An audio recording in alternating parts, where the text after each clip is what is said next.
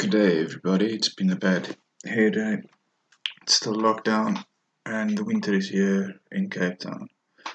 Today's question that we're looking at is from the November 2018 final exam. It is question 3.2.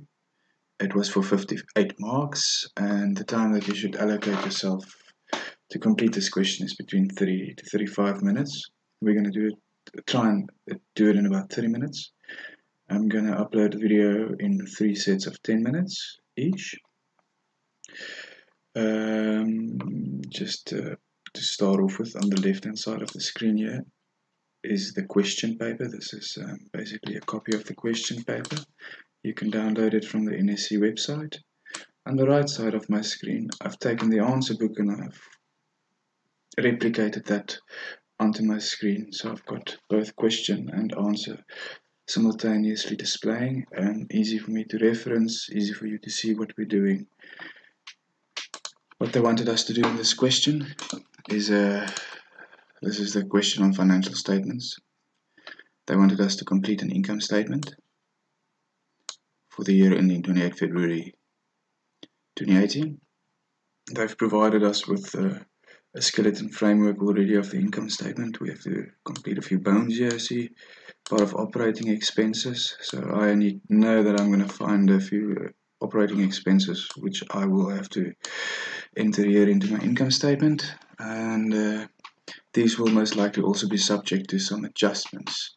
And remember, when we do adjustments, we are going to create liabilities and assets as we go along to determine what income and what expenses were captured in this financial year, so we can ensure that we get the correct net profit at the end of the year. 3.2.2, they want us to do the note to the ordinary share capital, and they want us to also do the note to the retained income. Now, as you know, this question pretty much appears always in your final exam, so know this off by heart. Ordinary share capital, we know, will have a certain amount of shares at the beginning of the year for a certain total value.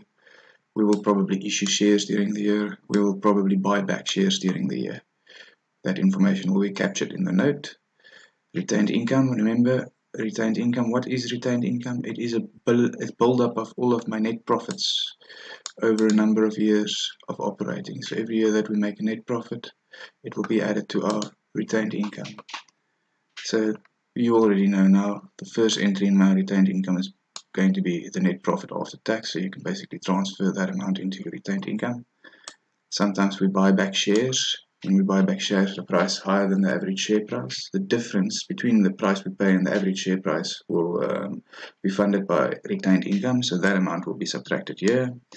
We also pay our dividends to our shareholders, that is to say, thank you for giving us money, the share capital, to do what we do, and in return, if the business does well, they will issue and declare and pay interim dividends, and if it does very well at the end of the year, they will probably declare and sometimes pay final dividends.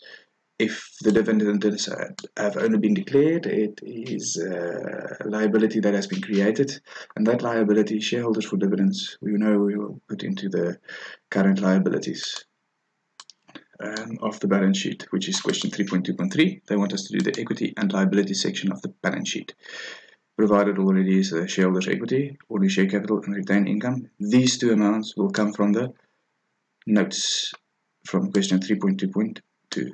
So the total share capital at the end of the year is already provided. Retained income will be the total at the end of the year, and that will be the amount. Non-current liabilities will be a loan.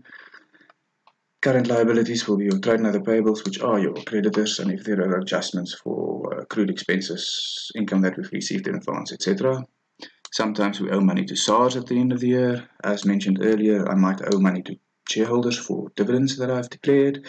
And if I have a long-term liability loan and I pay off some capital part of that loan in the next financial year, that bit that I pay off will sit here under my current liabilities as the current section, current part of the long-term loan. So just in a nutshell, that's pretty much what we will do. How I'm going to try and do this in the next 10 minutes, try and complete all the information from A, work my way systematically through it, transfer the information over into my income statement, my notes, and my balance sheet. So what they've given us here in information A, are all the balances and the totals at the end of 28 February. So at the end of 2018, I see I've got ordinary share capital closing balance of 88,160,000. In my ordinary share capital note, the closing balance 1,480,000 ordinary shares at the end of the year to the value of 8,816,000. That information has already been provided. What they also give me is the opening value of my ordinary share capital. So I can go to my note, that same note. I'm going to say here, at the start of the year, a certain amount of ordinary shares on the 1st of March 2017, which was the start of the financial year. I had all of these shares, the value of that amount sitting here in my opening balance of ordinary shares. I don't know yet how many shares it was. I'll get to that when I do. But what I do know is I've completed the information that they've provided me here for my ordinary share capital. I'm going to highlight it to tell myself that I've done it. What you can do is scratch it out on your question paper. Secondly, retained income. Closing balance at the end of last year is my opening balance at the start of this year. Go to your retained income note, see what the opening balance is, 376,600. That is the amount that they've supplied there. But they also supply here is a closing balance for my retained income. So I'm going to put this into my retained income note. Go to your closing balance at the end of the year for your retained income note. That is equal to 384,600. Happy with that entry? Happy with that entry. What we also know is that the closing balance in retained income and shareholders' capital will sit here in your balance sheet under shareholders' equity. We've already got the ordinary share capital amount that was given to us. Now we have the retained income amount. We've just entered it from our note. So let's just copy that over as well. If there's no change to that, then that will be our final amount. So let's go and scratch it out. I'm marking it off. Next up, loan, LSO Bank. What is a loan? This is a long-term liability. It's going to sit under my non-current liabilities. So let's go to our non-current liabilities in our balance sheet and enter the information provided. Non-current liabilities, what is it? It is a loan from LSO Bank. And they've provided me there with an opening balance, which is my closing balance at the end of last year of 1,725,500. I'm going to just put it in here, 1,725,500. So opening balance for my loan, 1,725,500. I don't know what other information they've provided here. I'm going to mark it information moved over into my answer book. Next up, trade creditors. What are trade creditors? Trade creditors is a liability, so this will be displayed in my balance sheet. Where will it be displayed? Trade creditors forms part of trade and other payables. So I'm going to add here, this amount is equal to trade creditors 414,120. I'm going to go to trade and other payables. My trade creditors is 414,120, and I'll move on to the next. What was that? Done. Next is SARS income tax provisional payments. This means I have paid SARS. This means I'm going to just do it here. We paid SARS provisional tax 341,800. That means bank was credited and my account SARS income tax was debited. This account is a liability, meaning my liability was made less and my bank account went up. Anyway, it's got no bearing on what my income tax is. Remember, my income tax is going to be 28% of my net profit before tax. So I'm going to just leave this open. I've made a note for myself here, what has happened here, so that I remember when I actually get to the note, because I saw when I scanned through it that there's a note on income tax. So I'll deal with it when I get there. Sales. What did they tell me about sales? There's no amount for sales. Go to my income statement, because sales is what we actually earn our revenue from. Have a look at your sales. There's no amount provided. No amount provided. Okay. I just quickly look at my adjustments. I see sale of goods, blah, blah, blah, blah. I see, okay, there's information that they've provided me here. which will determine what my sales value is. So anyway, anything to do else now, scratch it out. Cost of sales. Cost of sales is what the trading stock that I've sold, what it cost me. Cost of sales 4856,000, 4856,000, provided. Scratch it out. Total operating income. This will also be in my income statement. This is total operating income. This will be my gross profit plus my other operating. It is my other operating income. 879,440. 879,440. That is provided to us, so we can scratch it out. Next up, salary. What's salary and wages? Salaries and wages. You can call that an expense. Expenses will sit in our income statement. Yeah, happy with that. Salaries and wages, expense, income statement. It's a operating expense. Let's do 501, 200. Look at salaries. It's already provided.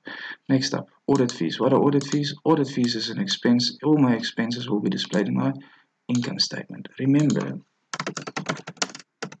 my income statement should contain all the information of transactions applicable to this financial year, because we want to determine the profit of this financial year. So what I've done now is taken the audit fees, which is an expense, and opened it up in my income statement. Done. Next. Rent expense. Rent expense, it tells you it is an expense, so we can also go put this into our income statement. Say rent expense. The amount that we've paid so far during the year is 79,240. And there's probably going to be an adjustment. Directors fees. What are directors fees? Directors fees are also expenses and therefore also appear in our income statement. Let's just mark it. I'm going to mark it. Say directors fees. Oops. And the amount for my directors fees is 497,800. Next up, sundry expenses. Also again, income statement. Enter it into our income statement. Sundry expenses amount there is 91,680. Anything else there? Interest on fixed deposit. So this should be in my income statement. This is not an operating income. I've made an investment somewhere and earn interest as a result of it. Interest. Go to my income statement. They've already provided me with interest income. There's no amount. There's no amount. I'm happy with that. There's probably going to be a note, or it might be a balancing figure. Interest on loan. Again, this is an expense, but it's not an operating expense. It's an expense that we incur as a result of borrowing money, so we call it a financing expense.